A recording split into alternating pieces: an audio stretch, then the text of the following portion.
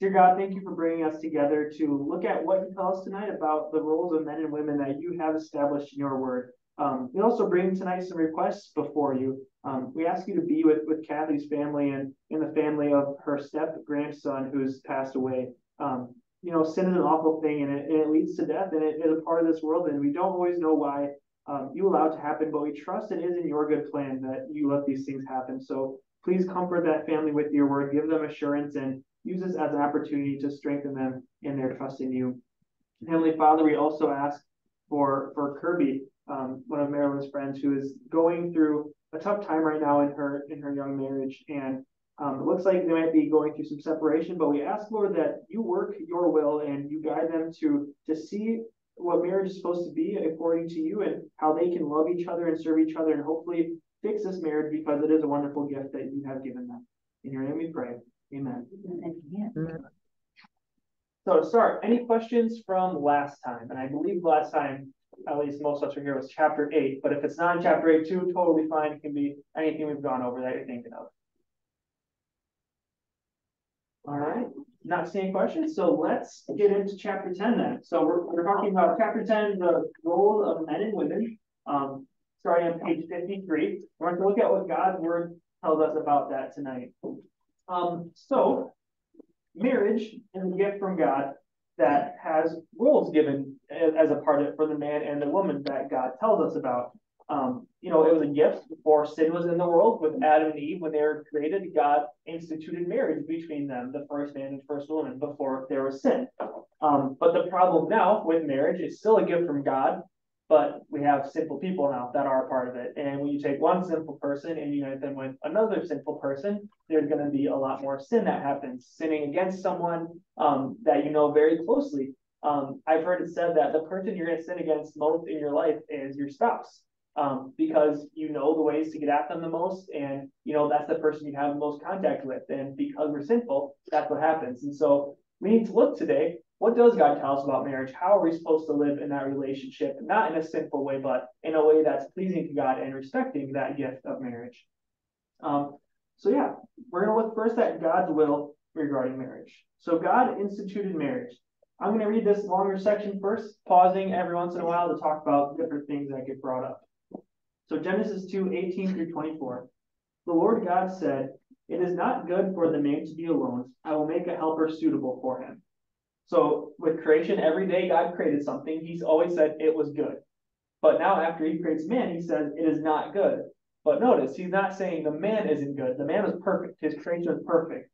But he's saying the problem is that he's alone. That's a problem that needs to be fixed. And so God says, I'm going to make a helper suitable for him.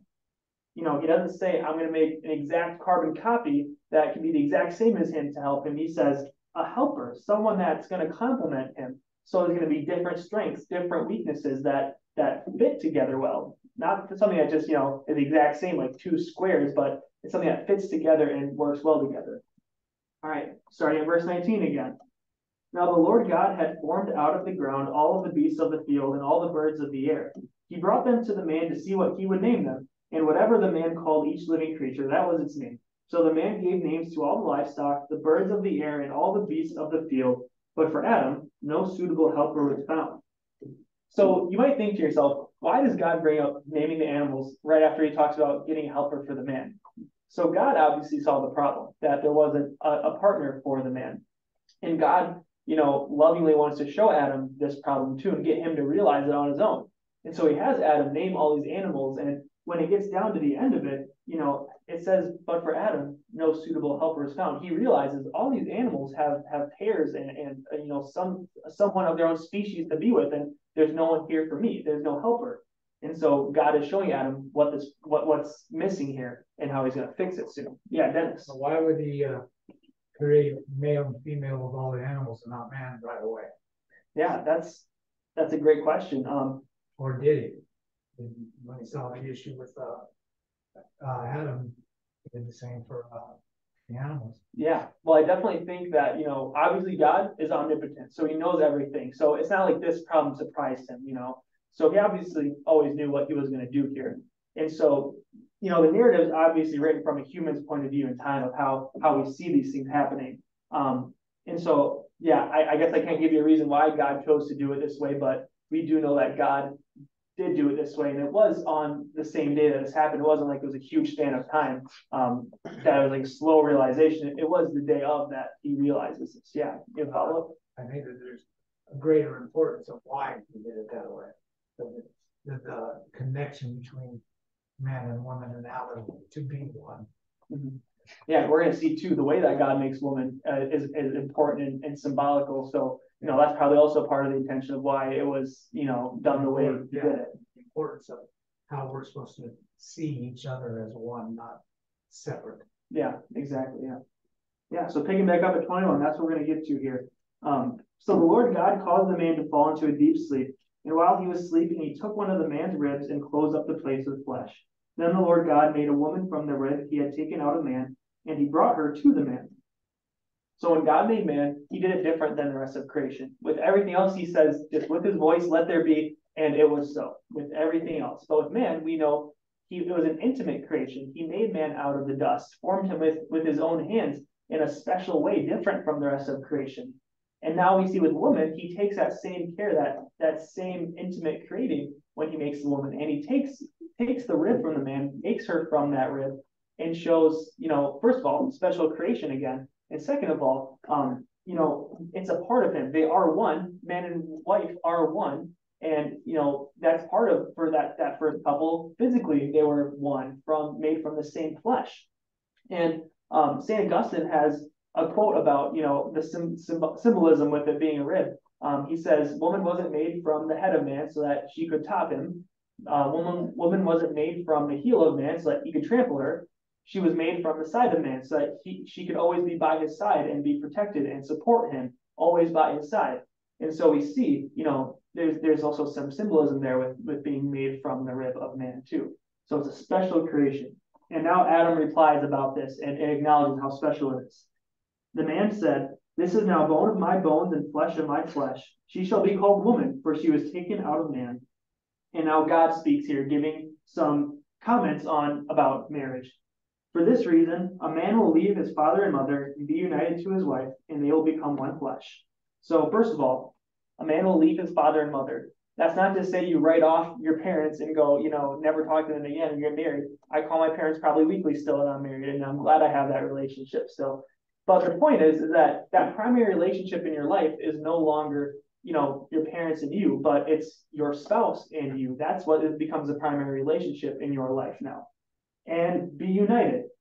So the Hebrew word used here was also used in regard to welding metal together. And when something's welded really well, I guess, it's so seamless sometimes you can't even really tell where it was welded. And it's strong. You can't break it. You can't break it back off at the point it was welded. You can separate it, but it's not going to be the same way it was before they were welded. And so God is saying here, that super tight unity, you become a unit now together. And he drives that home with saying, "And they will become one flesh." And that's talking about a physical connection as well as a spiritual and relational connection. You are no longer one on your own, but you are now become one with your spouse. And so we see with the essence of marriage and is commitment, talking about verse 24 that we just read, kind of brought it up. So it's commitment by leaving other relationships, commitment to joining together as that one unit, and commitment to growing in a lifetime of unity with that spouse. So marriage is joining of one man and one woman. That is God's plan. Man's contrary plans are in violation of God's will. So I'm going to pause there. Any questions so far on that first section from Genesis? All right. Okay. So now we see how there are violations to what God's plan is. The government doesn't always follow God's will. What the government does or calls marriage, though legally, doesn't change what God tells us here about marriage. So that's where I keep, what does God tell us? And no matter what other people say, it doesn't change what God tells us. So Mark 10, verse 8 at the bottom of page 53. Marilyn, you want to read that for us? "And the two will become one flesh, so they are no longer two, but one." Yeah, so driving home the point. It's no longer two people, but it's one people. That is God's definition of marriage. So now we look at the purposes and blessings of marriage. And there are three main things that we bring up that are blessings from marriage. First of all, companionship, just the relation. You have someone that you're very close with now. You have someone, you're not alone. You build a relationship now. Number two is children. Genesis 1:28. Kathy, you want to read that one? Yeah. God blessed them and said to them, be fruitful and increase in number. Fill the earth and subdue it. Go over the fish of the sea and the birds of the air, over every living creature that moves on the ground. Yeah, so God is telling man, be fruitful, have kids, multiply, grow in your numbers. He said that to Adam and Eve as their instruction to have children. And it's not saying that a marriage isn't a marriage if there's not children there. Obviously, sometimes there's infertility that prevents that. But what God is saying is where there are children, it's his design that they are in a marriage, that they are children of a married man and wife. And we know because of sin, sadly, that's not always the case. Sometimes there are single parents just as a result of the world that we live in. But in those cases, what's important is that we realize how important of a job it is to raise a kid and how hard that is. And, those are the times when we need to give extra support, extra care to those single parents to help them to, fill the void that's left because of sin when one of the parents is out of the picture. Yeah. And also number three, a blessing of marriage is that it helps us avoid immorality. It used to be when I was growing up, I was taught about the 3 C's, and we call this last one, which is referring to sexual relations in the right way, in the good way. And so, God tells us it's between the man and wife. That's who it's between. And when you do that, you avoid sexual immorality. You avoid committing adultery, going after other people. Deborah, do you want to read 1 Corinthians 7 for us? Sure. But since there is so much immorality, each man should have his own wife, and each woman her own husband.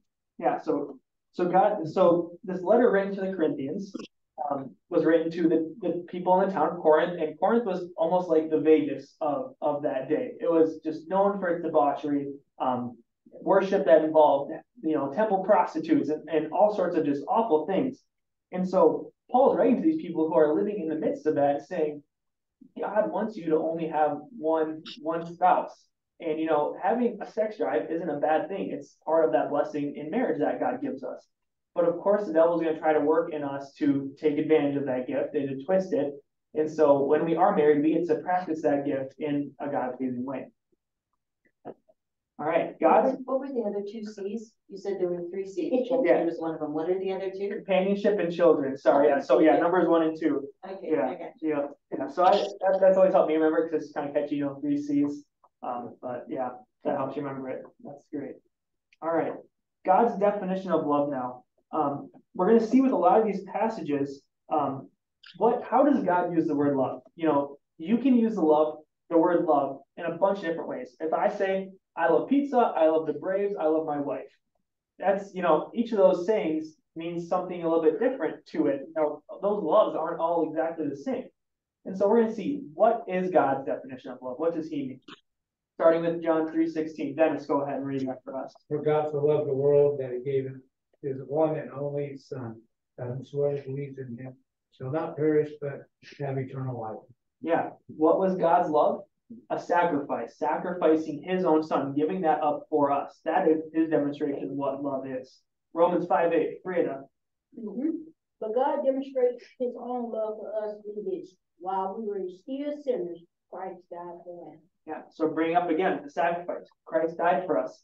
But we get this part added onto it now. When did God act on his love? Was it when we were really good and really deserved it at that point? No, it was, if God waited for that moment, we never would have had Christ come to earth.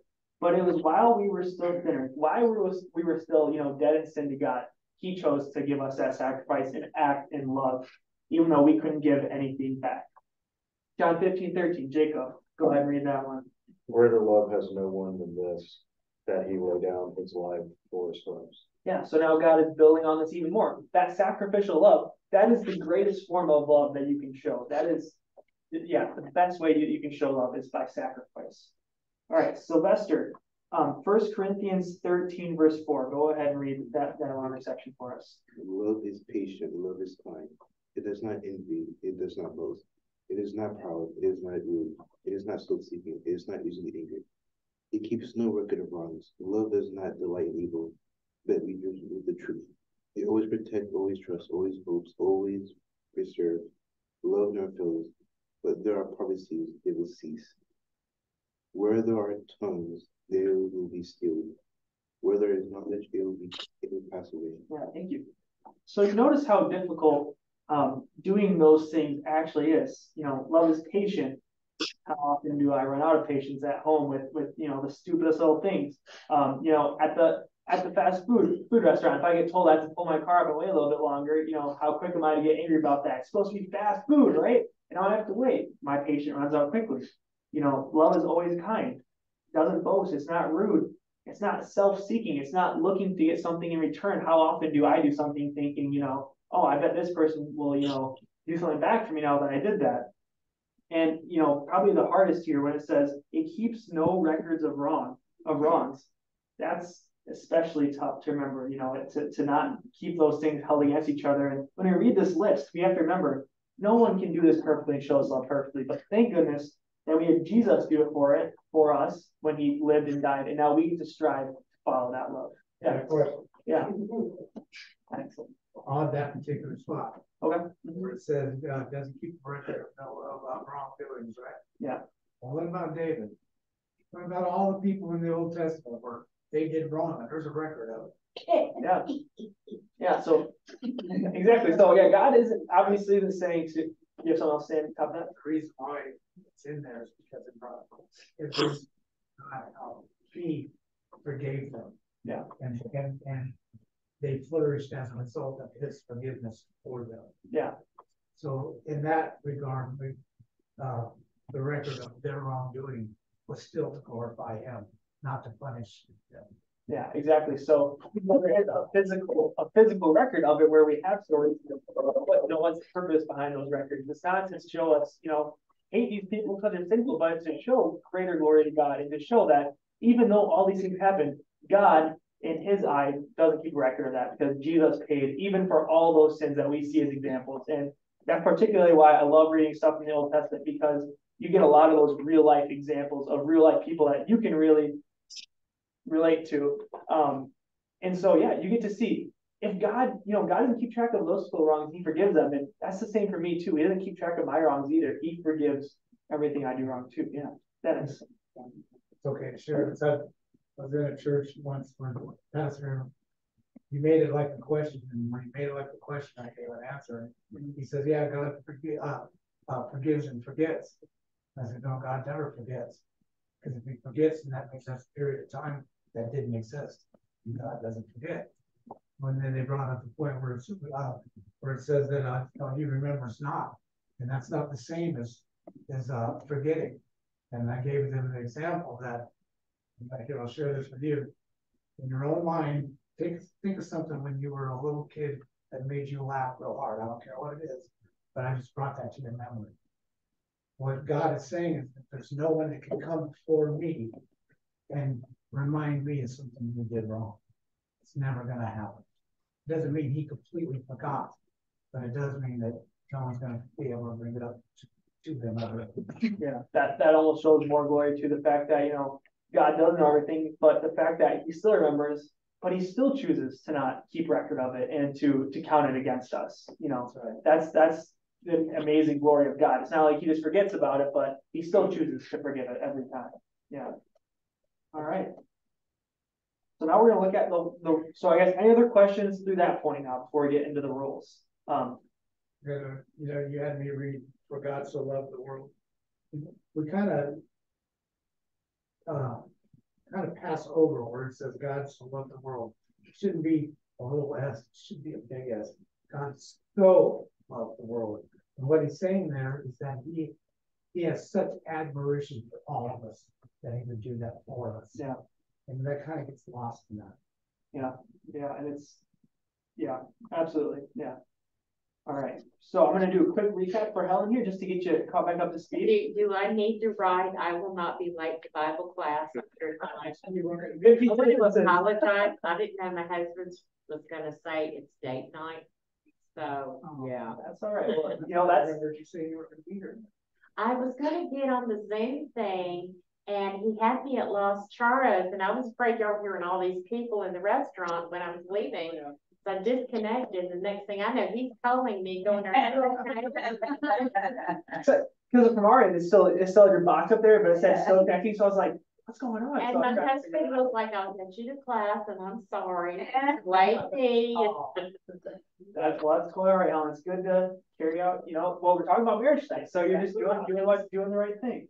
Yeah, so just to catch up quick, we talked about God started marriage at creation when he made woman from man as his helper, not an exact copy, but something that was going to be, a fit for him to help match his strengths and weaknesses. He made woman from man, from his rib, to be, someone who's with him for life. And we see that in marriage, you leave your parents to be united as a new unit with your wife. And that's a lifelong commitment that we have too. Anything that goes contrary to what God says about marriage, that goes against God. Even if the government defines another definition for marriage, if it doesn't match what God says, that's not marriage in God's eyes. And so, yeah, we see that two people become one flesh, they become one together. Oh, trust me, to me, marriage is this definition. Mm-hmm. And I'm not going to keep my opinions, but tucked away in my living room about other. Well, all right, yeah. So then we jump from definition of marriage over to purposes and blessings. Talking about companionship is one, just being in a relationship. Children, God blesses marriages with children, and it doesn't mean if you don't have children in a marriage, that's not a real marriage. Sometimes there's infertility, but what God is saying that if there are children, his design is that it is within a marriage. And we also see that in marriage, you get to practice, God-pleasing sexual relationship. You're not sleeping around with other people, but you have that one person that God has given to you with that gift of sexual intimacy. And then we just looked at God's definition of love, seeing how his definition is complete sacrifice. That is the greatest way that you can show love. And God showed that to us by giving his son. And now we try to imitate that every day in the lives that we live here on earth. All right. So now, roles of husbands and wives. Once again, reminding they are complements of each other, not copies. So there's going to be different roles that fit together for a man and for a wife. So now God tells us how a man and wife show that sacrificial love. And keep in mind, too, that these roles are going to be oftentimes a lot different from what the world tries to say these roles should be or how they define these roles. And so we need to look at what does God say. So first passage, Ephesians 5, verse 21. Cassandra, do you want to read that one for us? Sure. Submit to one another out of reverence for Christ. Yeah. So in Ephesians chapter 5, Paul's talking about a lot of different relationships, not even marriage relationships, but relationships with children and parents, with slaves and masters, those relationships where there's obviously a leader role and, someone under the leader role. And he's saying here, you submit to one another, to those leadership roles, not because they're so good, not because they're so perfect at their position, but because of reverence for Christ and to show respect and thanks to Christ. So that's what we keep in mind as we jump into this. So husbands are to love their wives as Christ loved the church. Christ was never domineering or manipulating toward the church. And so now we're going back to Ephesians 5, where Paul draws the picture out, comparing Christ and the church to a husband and a wife. Marilyn, you want to read that first passage there, Ephesians 25? Sure. Husbands, love your wives, just as Christ loved the church and gave himself up for her to make her holy, cleansing her by the washing with water through the word, and to present her to himself as a radiant church without stain or wrinkle or any other blemish, but holy and blameless. In this same way, husbands ought to love their wives as their own bodies. He who loves his wife loves himself. Yeah. So what did Christ do for the church? Christ made the church better. Christ lifted up the church, made the church perfect with his blood. And so when Christ tells the husband to love their wives in the same ways, just as Christ loves the church, he's telling them, do everything you can in sacrificial love to lift up your spouse, to make them better, to support them and to encourage them and to grow them. Obviously it doesn't make any sense to not love your body. So logically, husbands, why would you not love your wife, who is a part of your body, who is part of your unit now? Love her in the same exact way that you love your own physical body. That's what Christ did, because You know, Christ describes himself as the head of the church, which is his body. He loves the body that much. So follow that example still. Dennis. I see more into that. You know, Christ died for the church, so the church could flourish. And same thing, I mean, when it's saying that the husbands should be willing to do that for their wives, if that's what it takes. I told my wife a long time ago that I'm not going to argue with you about something I don't agree with you about. That doesn't mean I'm going to agree with you, but I will stand by your side all the way till you see, even if it means we lose everything, you know, to my death. I love you. And I want you to flourish as a result. And that really changed my wife's attitude on a lot of issues. And it actually brought us together to discuss things more. Because she trusts that my intent is her. Yeah. Yeah, it's being willing, to give up everything, even up to the point of a life to show that love. Yeah, and that's you know, we're going to talk about, you know, what that selfless love on both sides results in those kind of positive blessings. Yeah. All right, Philippians 2 verses 5 through 8. I can read this one. I think I haven't read yet. Your attitude should be the same as that of Christ Jesus, who being in very nature God did not consider equality with God something to be grasped, but made himself nothing, taking the very nature of a servant, being made in human likeness. And being found in appearance as a man, he humbled himself and became obedient to death, even death on a cross. You know, the husband's role of, you know, loving like Christ, loving in that leading way, is not always going to be glorious and, you know, and honorable. It's going to be humbling, and humbling. The husband needs to humble himself to serve. You know, Christ, our God, made himself nothing. He made himself a servant, a human, to come save us. So husbands, in the same way, once again, humble yourself. Be willing to give up yourself completely to love your wife. It's not always going to be bold and noble, but it's going to be that humble service. And notice here too, with these two passages talking about the husband's role, it's not saying, wives, make sure your husband does this, but it's saying God is speaking to the husbands, and he's telling them this is what you ought to do. So yeah, we get our instructions from God. That's how the role is going to be. And we're going to see the flip side for wives too. It's not going to say, husbands, make sure your wives are doing this and be critical of them. It's God is speaking straight to the wives here and telling them this is the role that you're going to carry out now too. All right. So looking at the role of the wife now on the top of page 55. Wives are to obey their husbands. So this is back in Ephesians 5 again. We're going back to that same chapter. Kathy, do you want to read that passage for us? Wives, submit to your husbands as to the Lord. For the husband is the head of the wife, as Christ is the head of the church, his body of which he is the Savior. Now, as the church submits to Christ, so also the wives should submit to their husbands in everything. Yeah. You know, what would happen if I took just that first passage, Ephesians 5:22, wives, submit to your husbands, and I put that up on a billboard and put my phone number on there and say, call me if you want to talk about this. Probably wouldn't be very good, right? And so that's why we look at the rest of the passage, obviously, in its context, you know. And, you know, this is number one. This is God talking here. This isn't something I'm saying to you guys. We're looking at God's word here and seeing this is what God says. So let's see all of what he says in respect to this. And once again, we're not talking about as the world treats leadership. A lot of time the world treats leadership as domineering, you know, just doing whatever you can to be more powerful. We remember that the way God talked about leadership is sacrificial. And so let's keep that in mind as we pick apart this passage here. So first of all, submit to your husbands. Once again, not because they're so good, not because they're perfect at being a leader every single time, but you do it as to the Lord. You know, what is the church willing to give up to submit to the Lord? You know, anything for their Savior, right? And so in the same way, Christ is saying, you know, wives, when your husbands in the role with your husband, I want you to be willing to give up anything to help him and show that selfless service that the church shows to me. Notice it doesn't say wives love your husbands. Yeah. It does say husbands love your wives, but it doesn't say wives love your husbands. Yeah, and you know, obviously we hope that love comes from it, but you know, it's that the focus of this chapter is the selflessness back and forth.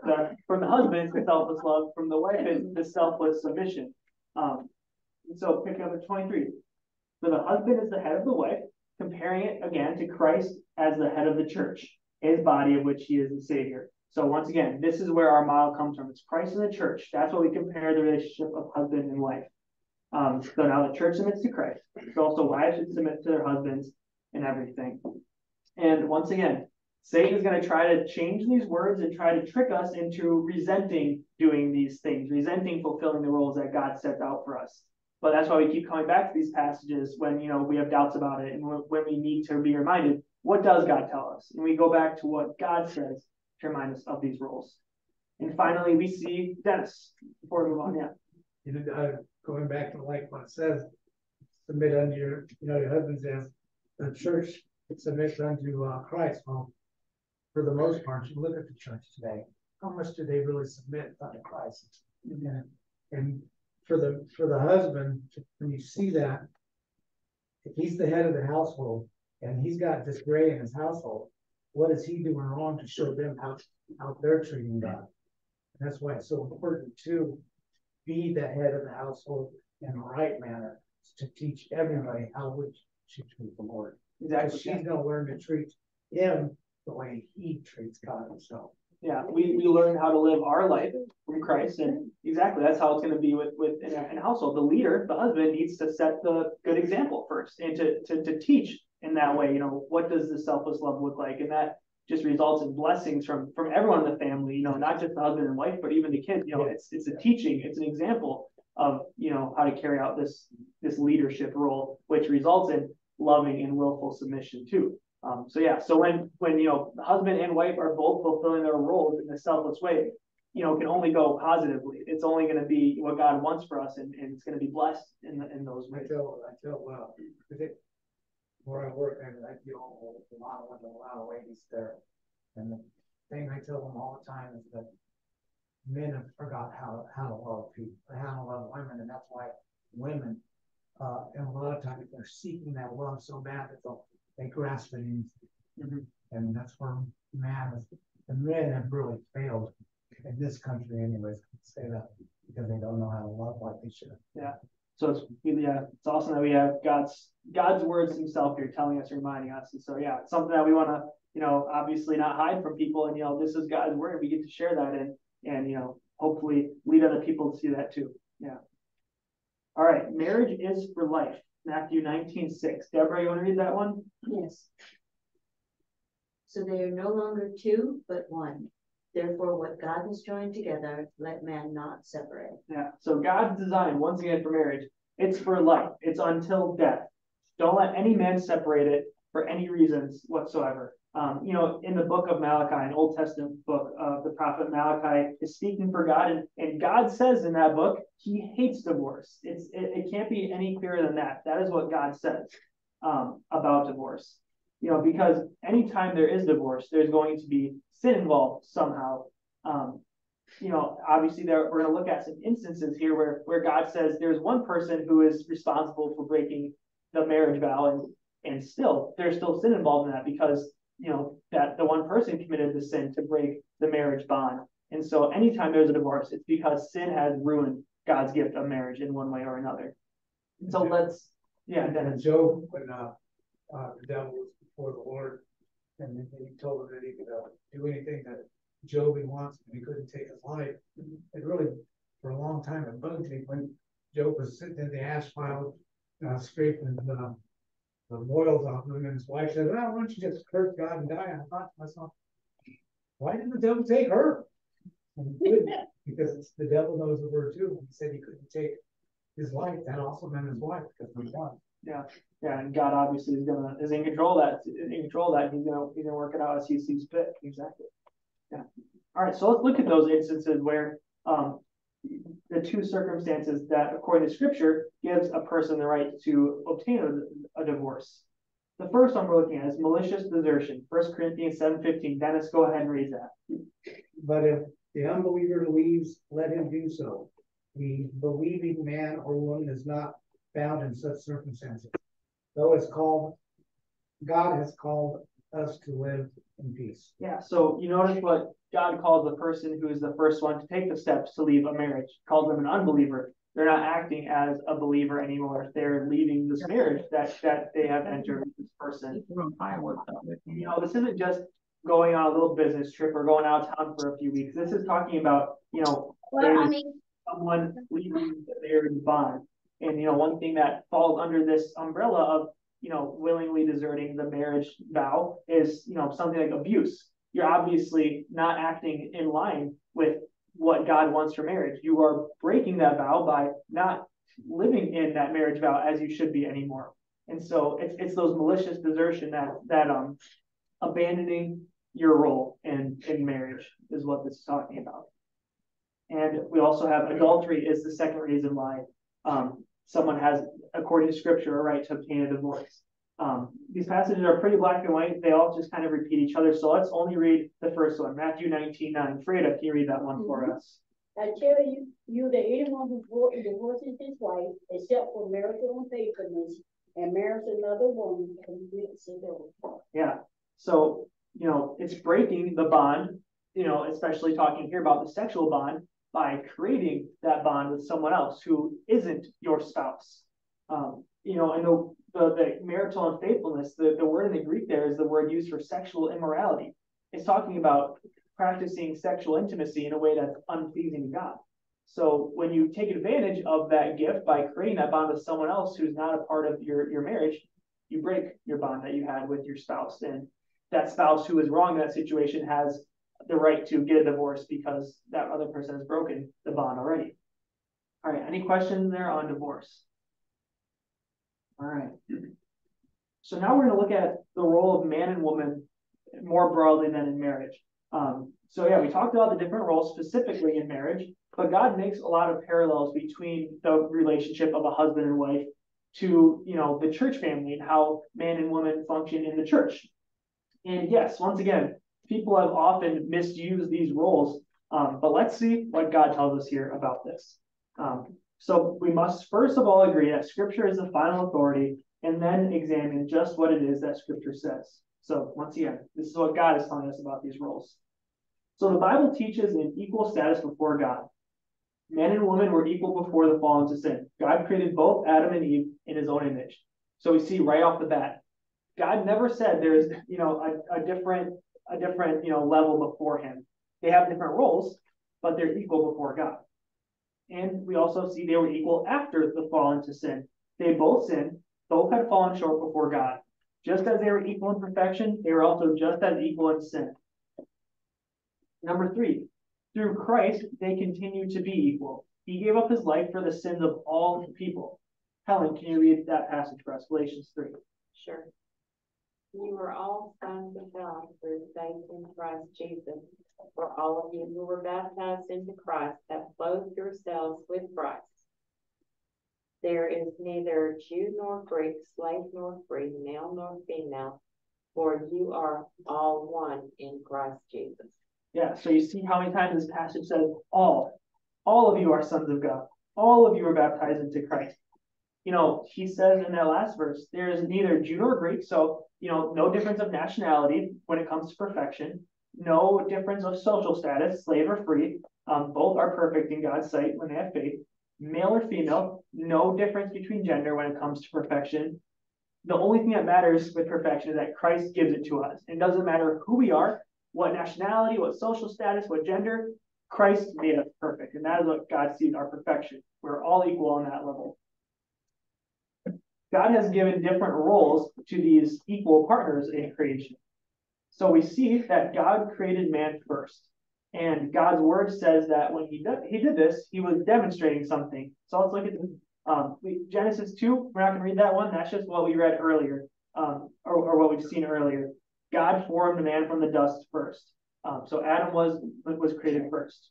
So now 1 Timothy 2, verse 11 through 13. Jacob, you want to read that one for us? A woman should learn in quietness and full submission. Now do not permit a woman to teach or to have authority over man. She must be silent, for Adam was formed first, then Eve. Yeah, so let's look at this. A woman should learn in quietness and full submission. So this is saying the submission part, bring up that role of submission again. Understanding the man has the role of the leader. That's what God gave the man. And so the woman selflessly serves under him now. In quietness, this doesn't mean to not speak at all. It means, speaking up in a way that's going against leadership or trying to take leadership. God tells all people to proclaim Jesus and to sing psalms and hymns and to pray. So what Paul is saying here in this letter is saying, women don't try to speak up and take leadership from men. That's because that's the role God has given to men. And in the second verse, this is one area where this Bible translation isn't great for this verse. I do not permit a woman to teach or to have authority over a man.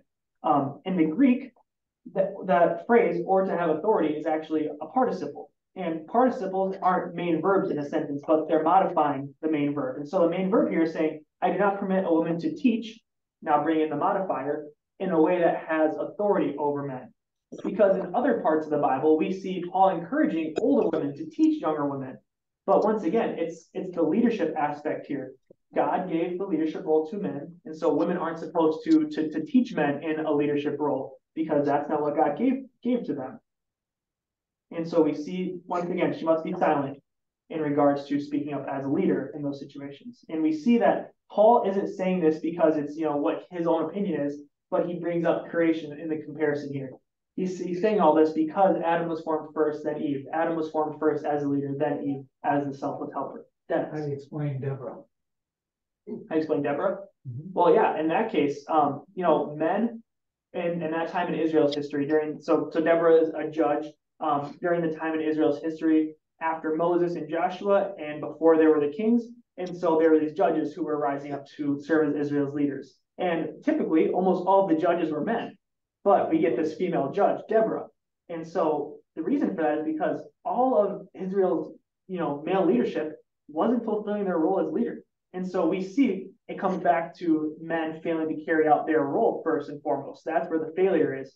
And so we know that God is going to care for his people. And so he's teaching a lesson here by equipping Deborah to serve in that way and in a unique way in that situation because of the awful failures of what the leaders in Israel, the male leaders, should have been doing, and they weren't carrying out their role there. Yeah, Dennis. We just read about the leader, neither man nor woman nor Greek nor Jew, but all one in Christ Jesus. It also ties in with Philippians 4:13, where it says, I can do all things through Christ who strengthens me. That doesn't just mean men, that means everyone. If we say that women can't teach or take an authoritative role in the presence of we're neither man nor woman nor Greek nor Jew, but all one in Christ Jesus, says that applies to her too, not just man. Yeah, and Deborah's the example of that. Yeah, Deborah's more of an exception because the men weren't supposed to be doing their roles, or they weren't fulfilling their roles as they should have. In the perfect world, everyone's going to do their role perfectly, obviously, right? And so in the perfect world that Christ has designed here with these roles that he has given us, it's going to be the men stepping up and taking those leadership roles because that is what God wants them to do, like Christ leads the church. And so obviously with Deborah, an exception like that, she had to step up because of the failures. And so, obviously, might there be times when there are failures, our male leaders? Yeah, but that doesn't mean the first step a woman wants to take is to just jump for that leadership role and say, I'm going to take over. The first step as a selfless, helper is to help that leader and to equip them and to, say, I want you to fulfill your role the best that you can.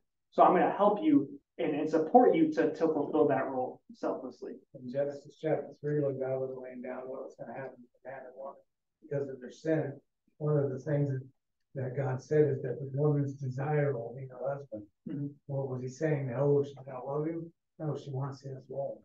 Yeah. That's what so it's the sinful part of her wants to be in charge. Yeah.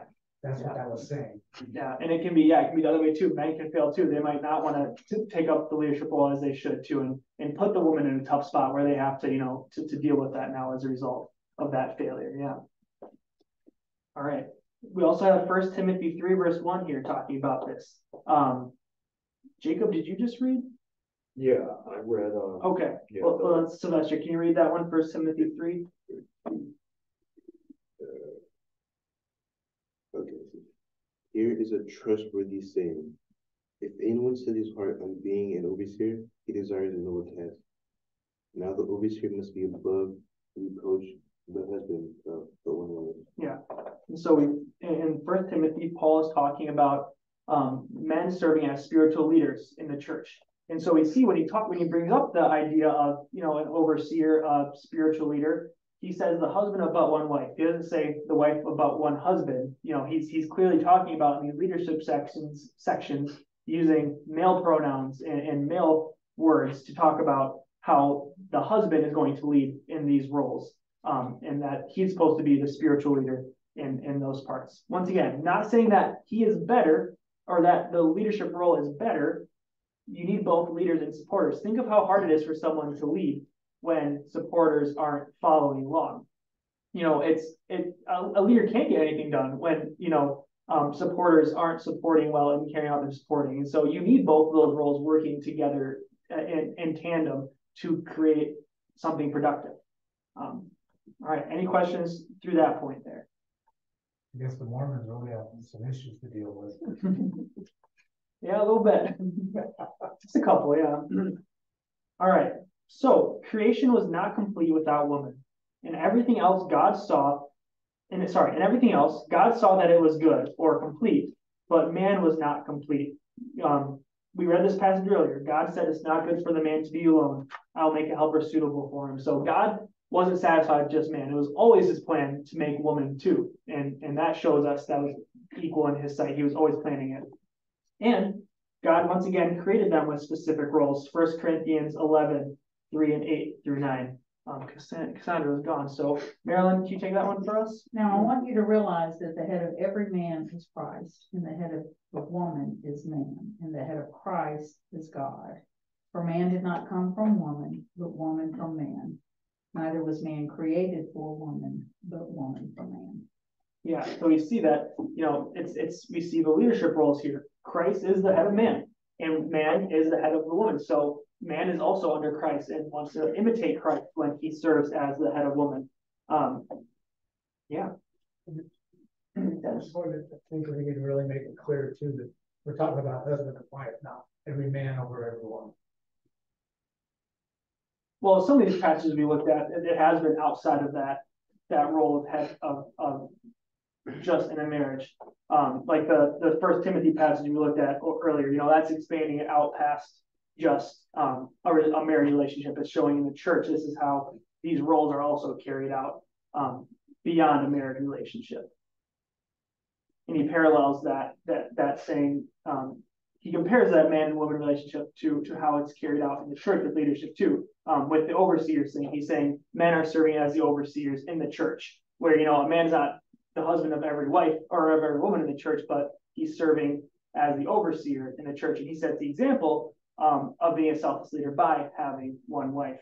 I guess, yeah. And so in this passage, he's brought it to talk about man and woman in general, going back to Adam and Eve too, saying man didn't come from woman, but woman from man. And, you know, man wasn't created for woman, but woman for man, just in general. And that is getting more narrow at the marriage. But do you see, I guess, what I'm saying? So I'm not trying to confuse you. Okay. All right. So this was an intimate relationship of interdependence. Woman was taken from a bone, from man. They are meant to exist together in a close relationship. So each role has blessings and challenges. Leadership has the responsibility of being in charge. That's not always going to be an easy role to carry out. So the wife or the woman sometimes has to follow. That's not always easy to do, to put yourself aside to follow. You know, going back to comparing it with a marriage relationship, you know, the mother has a special bond with a child that the father can never have.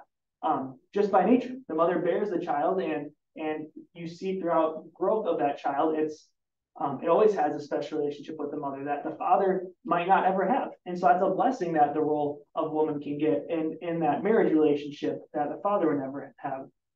And, you know, it would be foolish for a husband to make a decision without the wife and without any input from her. I heard an example comparing husband and wife to a man or a pitcher and catcher. Obviously the pitcher in baseball is the one who ends up throwing the pitch. He does the action. But, you know, what about all that time beforehand in practice where the pitcher and catcher were talking to each other, making game plans? In the game, the catcher uses signals to communicate with the pitcher and to help make that decision of what pitch are we going to throw. And so that's how we picture this. It's not any less important. There's talking and there's, discussion that goes on in this relationship. But then, the husband is one who takes action, who takes the lead role in that position. So Christ also had a distinct role in relation to God the Father. They are equal in power and majesty. Jesus assumed a role, and that role was to become human and to give himself for the sins of the whole world. Kathy, go ahead.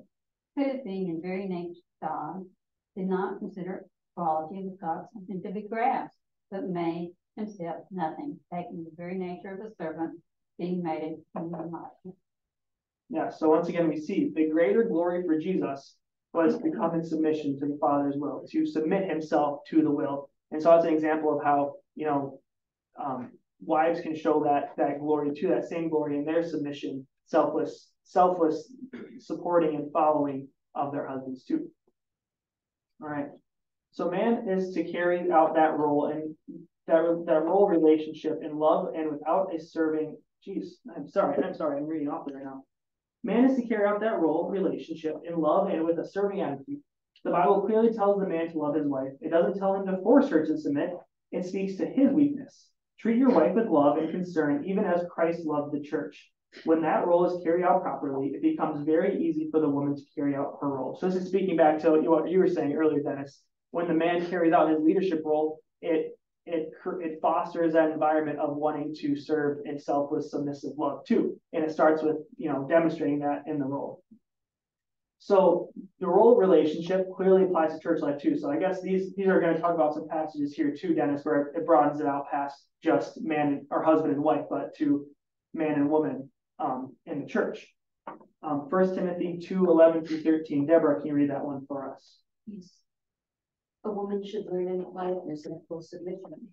I do not permit a woman to teach or to have authority over a man. She must be silent. For Adam was formed first, then Eve. Yeah, so going back to that passage once again, we read it earlier.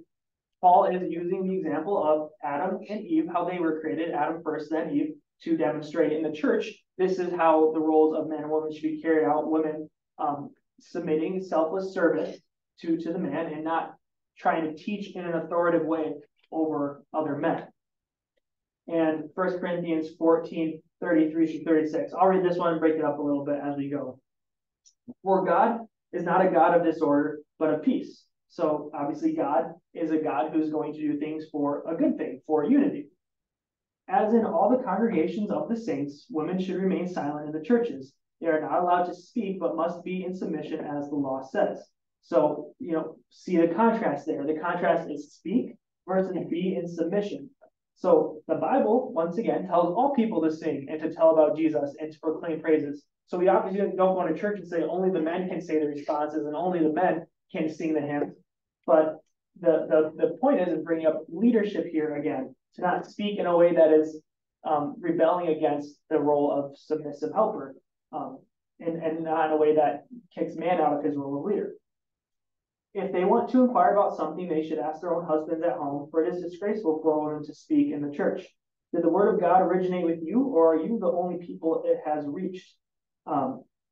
So yeah, and Paul finishes the section by saying, did you make these rules up? Did I make these rules up? No, I didn't make up these rules that God gives to us. God is the one who has told us these rules in his word, and that's why we follow it now too. All right, so, how is this reflected in our church today? We see with pastors, we see that the spiritual leader, the spiritual head, is going to be a man. And are there women who might be better public speakers and might be able to deliver a message better? Sure, there are. But, that's not the role that God has given to women. It's not for us to say, that God is wrong here and that, women should be the spiritual leaders. We don't go against what God says. And that'd be the same thing for the men too. If no men hypothetically wanted to serve as a spiritual leader, they're going against what the role that God wants them to fulfill. And so we see that God wants us to fulfill both of these roles in the church as well too. All right. Are there any women preachers in the Lutheran church? I'm not sure about other Lutheran churches. So there's other Lutheran denominations, and so we're the Wisconsin Evangelical Lutheran Synod is what our church is affiliated with. And in our church body, there are no women preachers.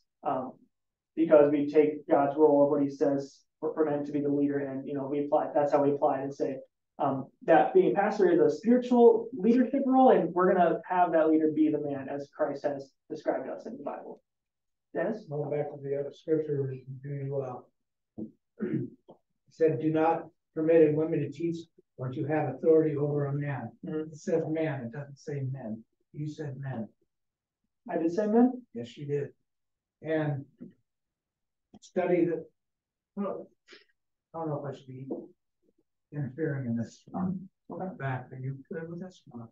Sure, yeah, we'll talk about it, and if I can't get you a great answer, If you look at the Jewish tradition, and it's still today, men sat on one side, women sat on the other side. And what was going on during when Paul was talking about this, the women would stand up during the service and ask her husband, what does that mean? And that was disrupting the service. And he was saying, don't do that. That's what that was talking about. Okay. That's what I was taught and when I went to college. Yeah. I'd have to look closer into that, specifically about the asking the husband at home. I guess going to so first I'll just look at the 1 Timothy 2:12 verse that you were pointing out, I do not permit a woman to teach or to have authority over a man. Not men, but man. Yes. And it says a man. Yeah, and so, if Paul was talking about in that verse, specifically a husband and a wife, a lot of times when he says that, he'd give, a lot of times when he uses that, he gives like a director, like to her man, her husband. It's speaking generally. I do not permit a woman, generally any woman, to teach or to teach in an authoritative way, over a man. So just a man in general. So I think he's talking like collectively, like any man, any woman, in that case. But I'd have to look more into the. I'm not trying to disrupt. Yeah. Yeah. I'd look more into that. Yeah, it's totally okay. It makes me a better teacher. I get to learn from this too. And so yeah, the other passage though about speaking to their own husbands at home, I'd have to look into that more because obviously, every woman doesn't have a husband. Yeah, so I have to look into that more. Yeah. But thank you for the question. Yeah. All right. Any other questions on chapter 10 here, roles of men and women? All right. Sorry, I took 2 minutes of your time extra. Let's close in prayer though before we head out. Heavenly Father, thank you for bringing us into your word again to study what you tell us tonight about the roles of man and woman and husband and wife. Please help us to grow in our faith and to let these truths be planted home in our hearts, and give us all safe travel as we head our own separate ways tonight. In your name we pray. Amen.